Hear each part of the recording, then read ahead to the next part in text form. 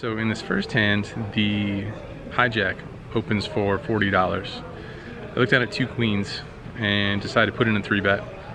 I make it 130 to go. It folds over to the small blind, who is a regular here in Vegas. I played with him a few times. He's definitely a good player. I think he trends a little bit tighter than some other regs, but definitely capable of widening his range here and there. So he's in the small blind and he makes it 360 to go, and it folds back to me. I think when it goes hijack open, cutoff 3-bet, I think our ranges can be a little bit on the wider side here, as opposed to if the original raise was from under the gun and say the 3-bet was from under the gun +1 or +2, for example, something like that. So I think he could be taking advantage of my 3-bet.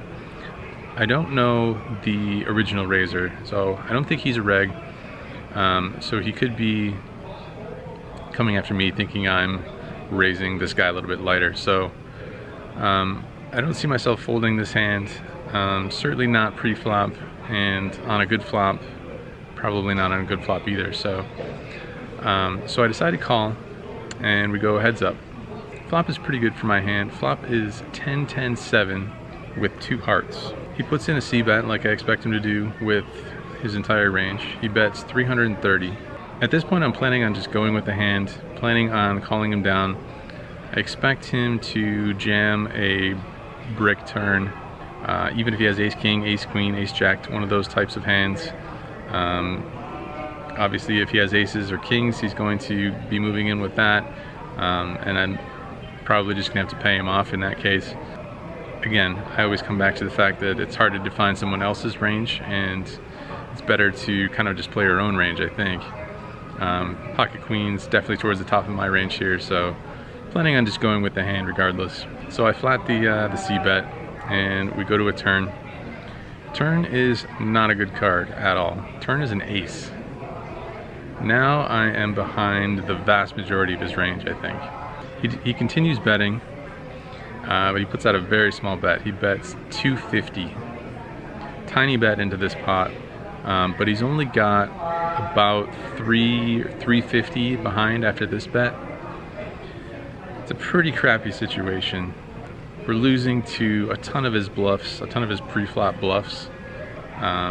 If he has any sort of suited ace type hand, we're obviously losing now. We still lose to those big overpairs. We don't beat very much. We can beat jacks. If he does have some suited connectors in his range, like 6-5, things like that, he could probably also have a bunch of 10s in his range. So there's not a whole lot that we beat here. If we call here, we're obviously never folding, and just gonna have to go with it.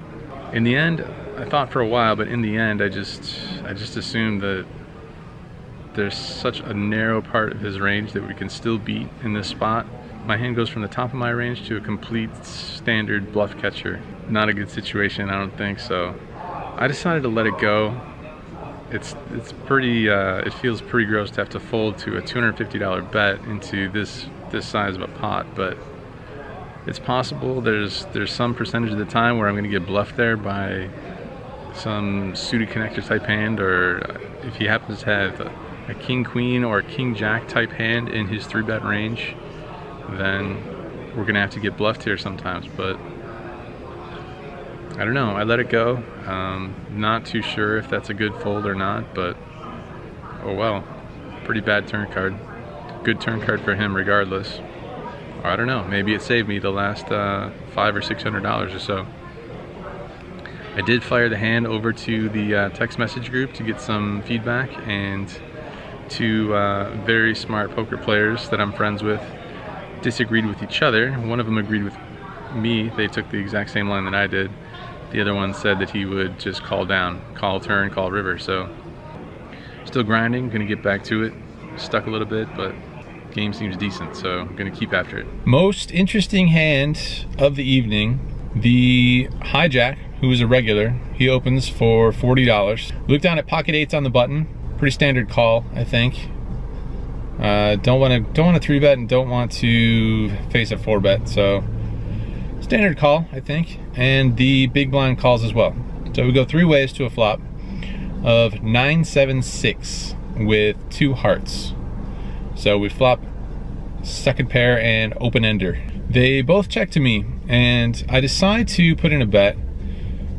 We can often have the best hand here. We block all straights and we protect ourselves a little bit from any overcards coming and ending up with the worst hand. So I think a bet is okay because we can even call a raise. We can call a check raise. So I put in a bet and I bet $80. The big blind does decide to put in a raise. He check raises to 200.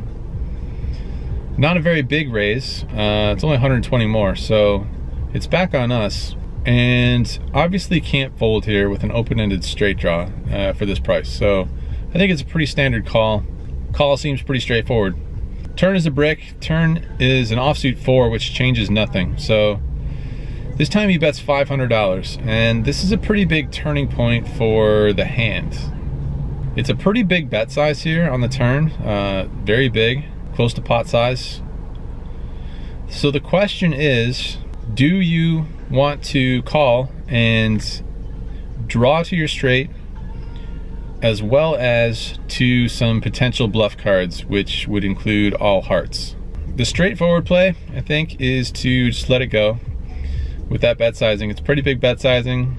It's a question of whether you'll get paid off when your straight comes in, and will you have fold equity when a heart comes in. So he has about $1,200, maybe a little more, maybe $1,250 behind the 500.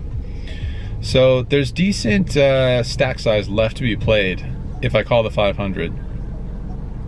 It seems like we have a good number of cards that we can hit that to either improve our hand or to rep as a bluff. It seems like we'll more likely have a flush draw here than a straight draw because perhaps some players might be reluctant to draw to a straight with a flush draw on board. So I think we could pretty credibly rep a heart flush if a heart comes in on the river. So I decided to make the call and we head to the river. River brings the heart flush in. River is the king of hearts. My opponent, he does the little act where he grabs some chips and then he checks. It's kind of a sign where people, you know, they put on the show like they're ready for action. They're ready to call any bet. And usually it's just that, it's a show. So that's a little bit extra confidence boost for the bluff, represent the flush. So I decided to stick to the plan. Grab some of those $10 orange chips and grab all my black chips that I have and assemble a bet of about $1,250. Send that out into the middle. The big blind, he asks how much it is, and it covers him. So he goes into the tank and cue the elevated heart rate, which I still get. Semi surprisingly, after all these years, still get the elevated heart rate in big pot situations. But good news is that I get it whether we are value betting or bluffing. So pretty tough for anyone to get a read off of that, I think. I mean, I don't know, I've never really stared at myself. Anyway, he goes into the tank and talks to himself, talks to me a little bit. I don't really engage in these situations, so I'm just kind of passing the time. Then he says the magic words, or the non-magic words. Not sure what you want to call it, but he says, flush is good. Tosses in a few chips, and that's some bad news. I say you got it. I show the pocket eights, and he rolls over 9-7 of diamonds. So he flopped top 2 pair there. So even if I don't really hate my line, I think my line for sure makes sense from a theoretical perspective.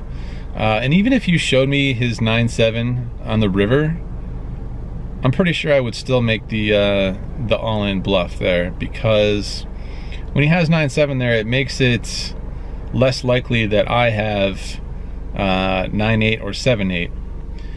and he blocks the straight draw and he doesn't block the flush draw, so it makes it more likely that I have the flush draw. So in that regard, I still like my play from a theoretical perspective. So the question is, and this is the conversation that I had with the old text message group.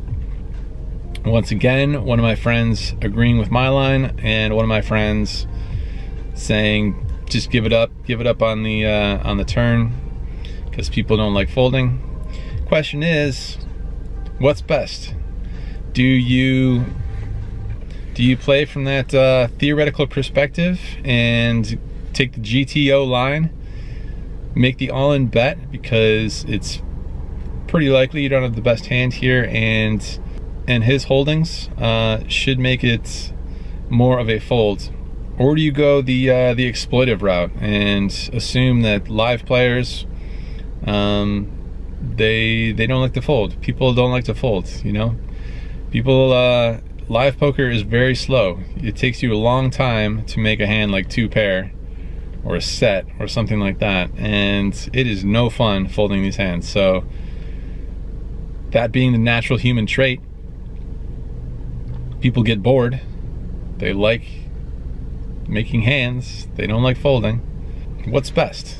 Should you take that theoretical line, that GTO line, or should you take the exploitive line and just fold, or just check it back and give up? It's the never-ending debate. You have to try and pigeonhole people as best you can, see who's in a folding mood, see who isn't, see who came to Vegas to play some hands and not fold, and see who has more patience to wait for a better spots. It's tough to pinpoint which player is, you know, in which bracket. So I really like my line from a theoretical perspective. Do I like it from the average live lineup? I'm happy that I was able to make sense of the situation and pull the trigger on the river. I'm happy about that. Not happy about losing the pot because that's a bunch of money, but oh well. You move on, try to make it back.